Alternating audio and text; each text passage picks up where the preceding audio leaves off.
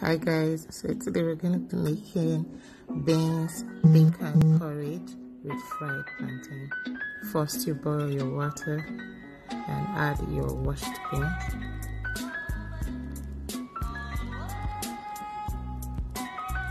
Then you add some shredded onion. Allow to cook for 35 minutes. Then you add your mixed pepper sauce. It could be bell pepper, habanero, that's rodo, whichever pepper sauce you like.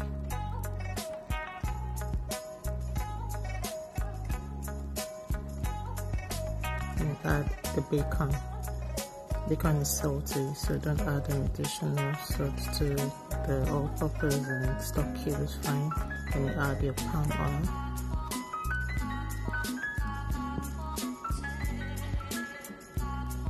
Stir gently and allow to simmer for 7 to 10 minutes. It's ready. Enjoy.